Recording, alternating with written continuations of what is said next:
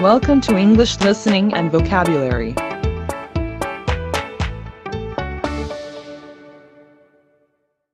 You will hear a number of different recordings, and you will have to answer questions on what you hear. There will be time for you to read the instructions and questions, and you will have a chance to check your work. All the recordings will be played once only. The test is in 4 sections. At the end of the test, you will be given 10 minutes to transfer your answers to an answer sheet. Now turn to Section 1. Section 1. You will hear a man talking first to a receptionist and then to a doctor at the health centre. First, you have some time to look at questions 1 to 3.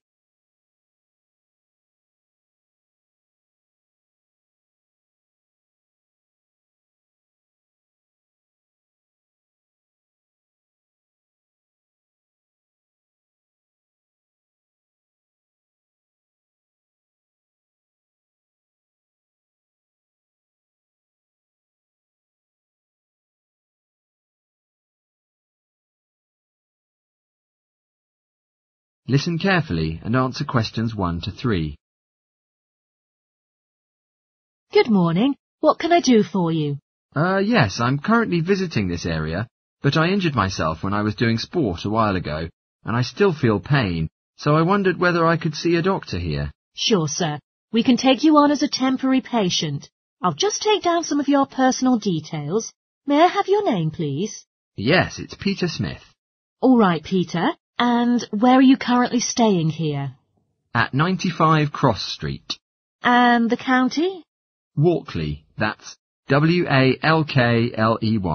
OK. And can I have a contact number? It's 46895324. OK, thanks. Can you just wait down there? The doctor will see you in a minute. Before you hear the rest of the conversation, you have some time to look at questions 4 to 10.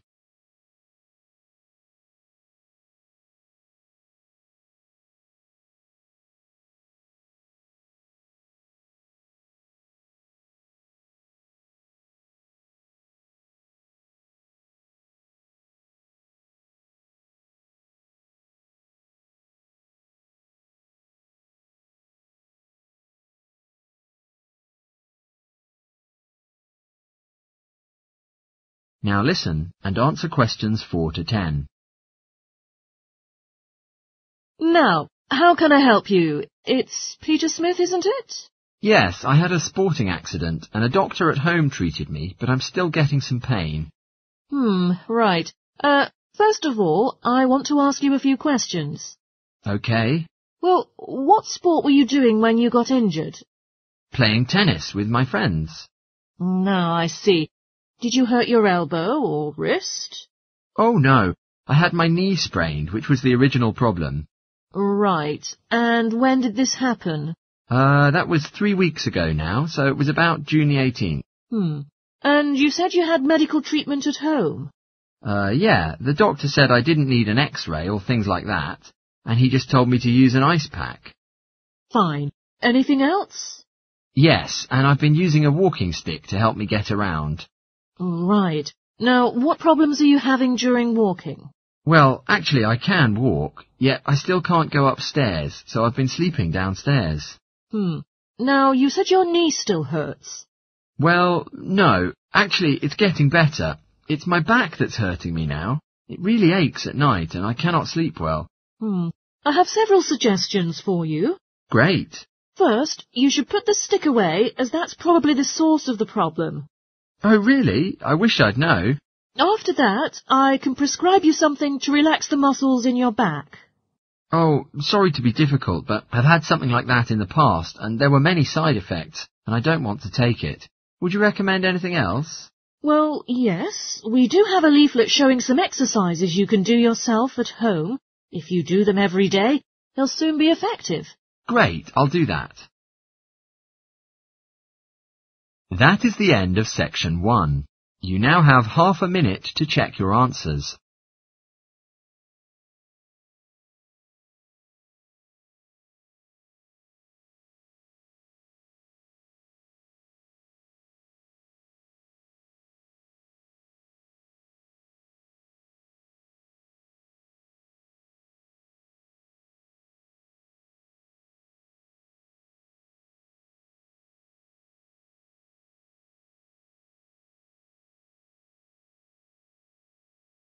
Now turn to Section 2. Section 2. You will hear a tour guide from Pine Garden giving visitors a general introduction to each part of the area. First, you have some time to look at questions 11 to 14.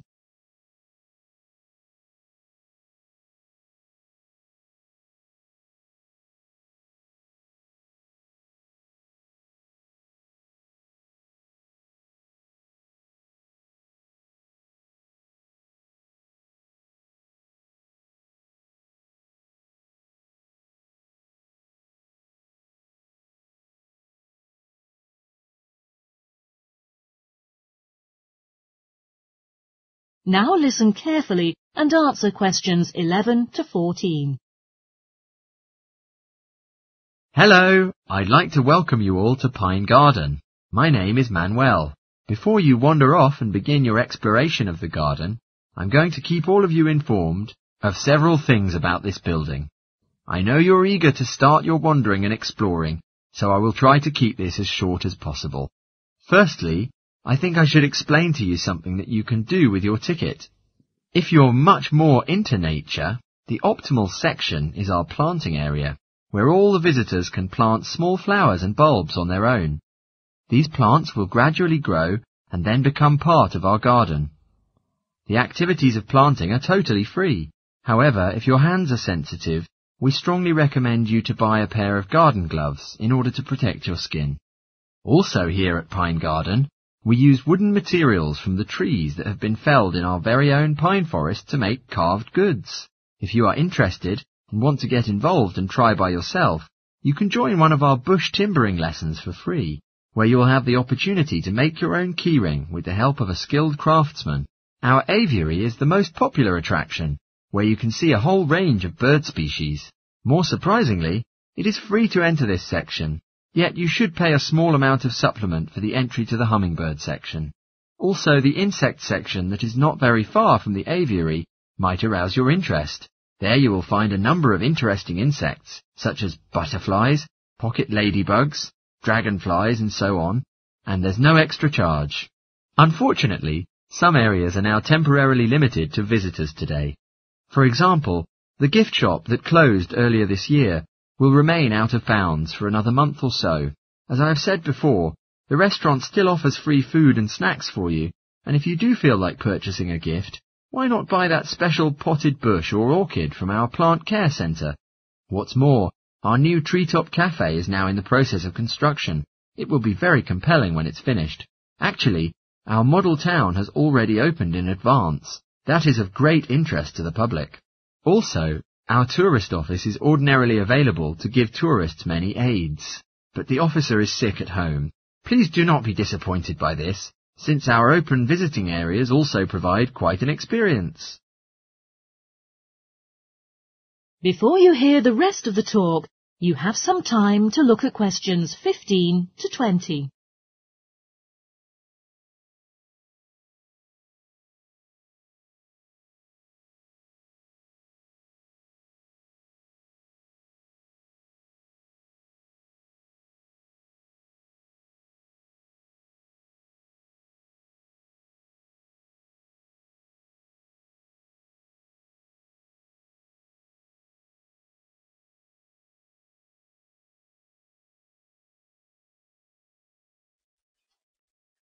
Now listen and answer questions 15 to 20.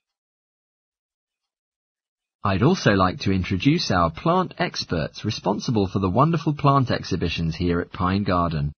Mrs. Mary is one of our specialists, who is personally in charge of our awesome displays that can all be found in the local wild nature.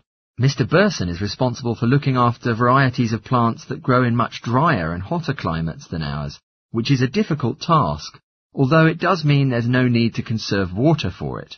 If you go into the glasshouse, there are a large number of plants that he has managed to grow without any need for rain or irrigation. Mr. Smith is in charge of keeping all the visitors fed at our restaurant by growing varieties in the earth and on trees and bushes that are edible. Now, Mr. Nunney here is our specialist on the most universally growing plant in the world, grass. You may have noticed how beautifully green and lush our grounds are thanks to his specialist knowledge. Mr. O'Canlan guarantees our soil is compiled with nutrients.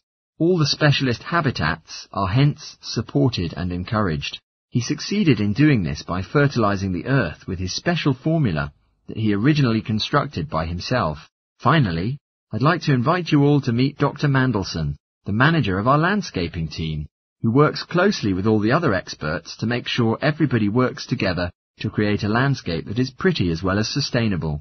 Well, that just about rounds it up. Now, if anyone has questions... That is the end of section 2. You now have half a minute to check your answers.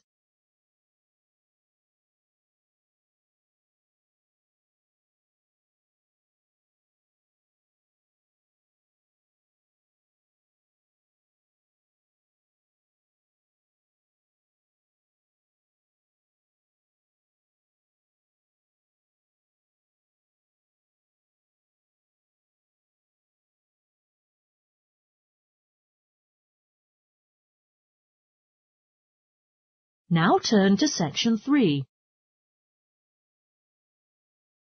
Section 3.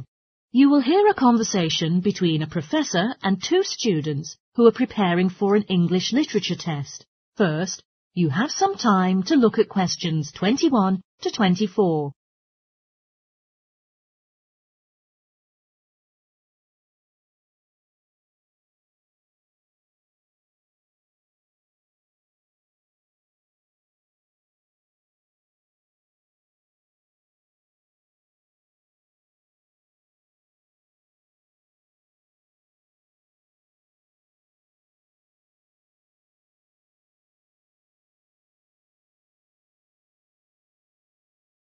Now listen carefully and answer questions 21 to 24.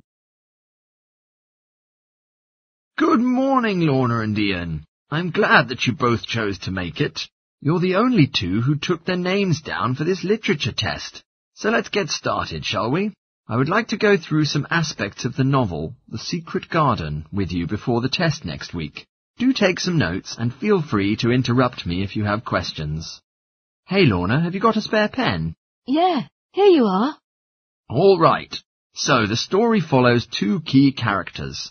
You should refer to them as protagonists who go by the names of Mary Lennox and Colin Craven. The story is set shortly after the turn of the 20th century, and the narrative tracks the development of the protagonists as they learn to overcome their own personal troubles together. That's quite a common storyline, isn't it? Yes, you're right, Lorna. Could you share something you already know about the character of Mary? Well, in the beginning, she is an angry and rude child who is orphaned after a cholera outbreak and forced to leave India for the United Kingdom to go to her uncle's house in Yorkshire. Exactly. And there she comes across Colin, who spends his days in an isolated room, believing himself to be permanently crippled and with no hope of ever possibly walking. The 2 strike up a friendship and gradually learn by encouraging each other that both of them can have a healthy, happy and fulfilled life. Is there any need for us to remember these details for the exam? Just the fundamental structure. Examiners don't want to read a plot summary. They know what the book is about. Focus on narrative techniques instead, such as point of view. What does that mean? It's all about how we see the story. For example, it's written based on what is called an omniscient narrator, which means all-knowing. So readers can feel the same as how all the characters do about things, including what they like and don't like, and what their motivations are in the story. Before you hear the rest of the talk, you have some time to look at questions 25 to 30.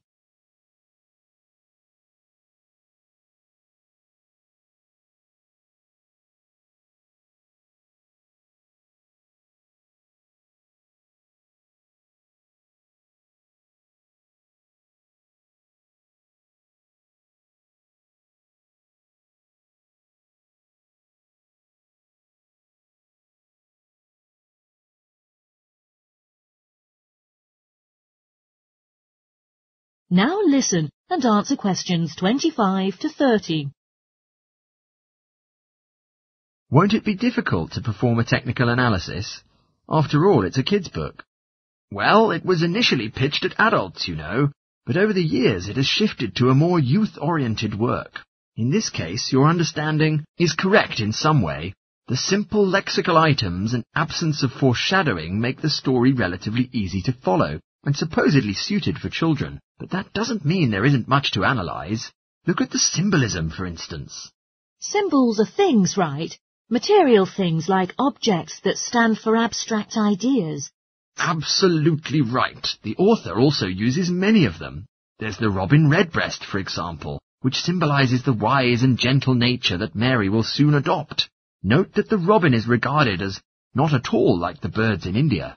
Roses are treated as well as a personal symbol for Mistress Craven. You'll see that they're always mentioned alongside her name, and Mistress Craven's portrait can also be interpreted as a symbol of her spirit. Are symbols just another name for motifs? No, motifs are a bit different. They don't have a direct connection with something the way a symbol does. Motifs are simply recurring elements of the story that support the mood. Are there any in this novel? Yes, two very key ones. The Garden of Eden is a motif, which comes up a few times in association with the garden of the story. And then you've got the role that secrets play in the story. At the very beginning, everything is steeped in secrecy, and slowly the characters share their secrets, and in the process move from darkness to light, metaphorically, but also in the case of Colin, quite literally. His room used to have the curtains drawn, but in the end, he appears in the brightness of the garden. Anything else we need to know about?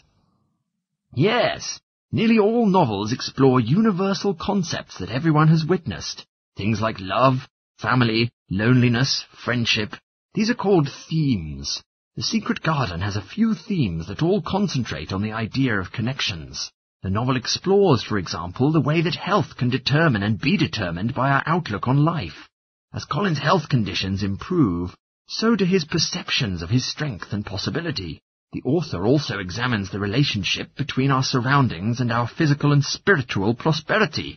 The dark, cramped rooms of the manor house stifle the development of our protagonists. The garden and natural environments allow them to blossom, just as the flowers do.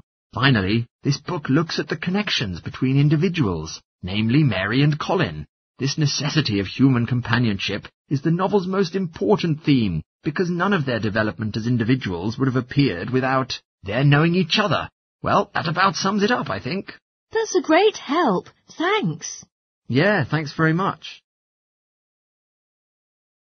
That is the end of section 3. You now have half a minute to check your answers.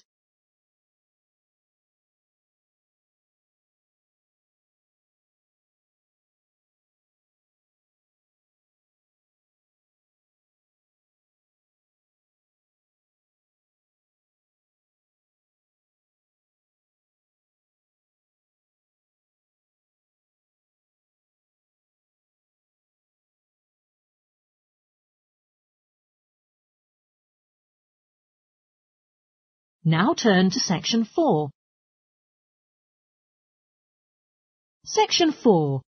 You will hear a postgraduate psychology student presenting his investigation report to other students about a job satisfaction study. First, you have some time to look at questions 31 to 40.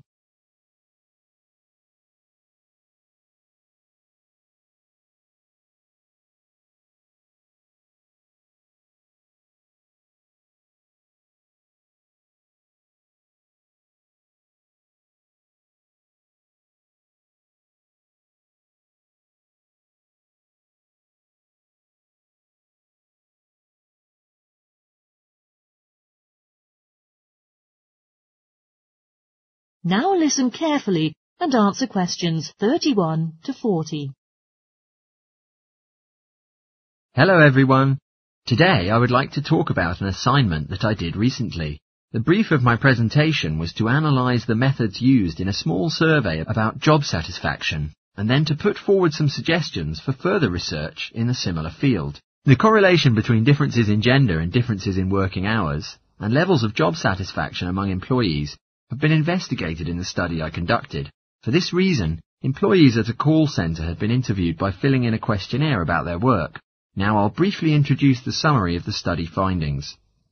One primary conclusion I've got is female full-time workers gain slightly higher levels of job satisfaction again than male ones.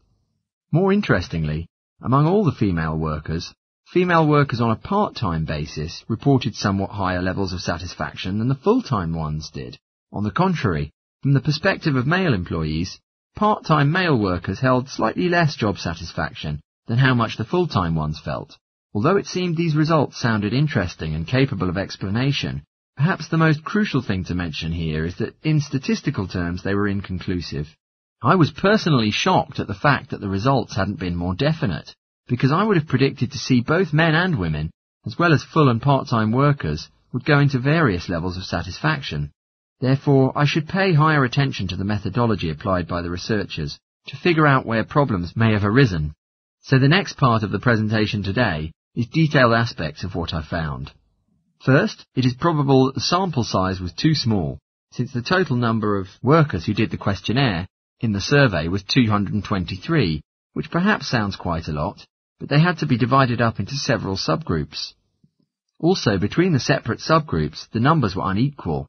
For instance, in the full-time group there were 154 samples, but only 69 in the part-time group, and only 10 of them in the part-time group were male, compared to the rest of 59 who were female. In addition, although quite a large quantity of workers were interviewed in the survey, the response had been disappointingly low, with a couple of them just ignoring the invitation, and workers who did respond may have differed in important perspectives from those who didn't.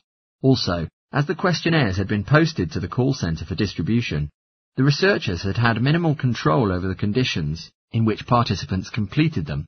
For example, their responses to questions may have caused the results to be biased. In the last part of my assignment, there were some possible suggestions made for a similar study which attempts to remove the problems that I've just mentioned before. First, a target sample size should be much larger, and consideration should be taken to make sure equal numbers of both genders and both full-time and part-time workers are surveyed.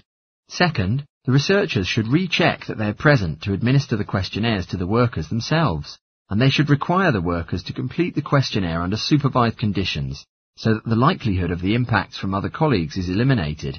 Finally, as workers may be unwilling to mention the details of their job satisfaction when they're on work premises, it's critical that the researchers reassure them their responses will be kept confidential, and also that they have the right to withdraw from the study at any time, if they want to.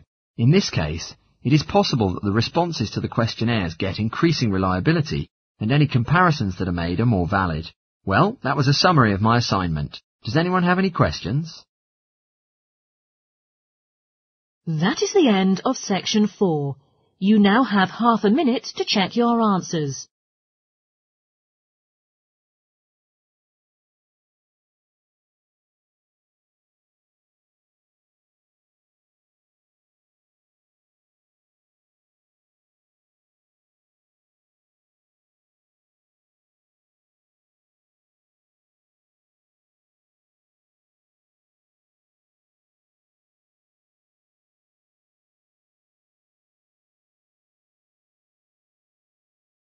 That is the end of the listening test. In the IELTS test, you will now have 10 minutes to transfer your answers to the answer sheet.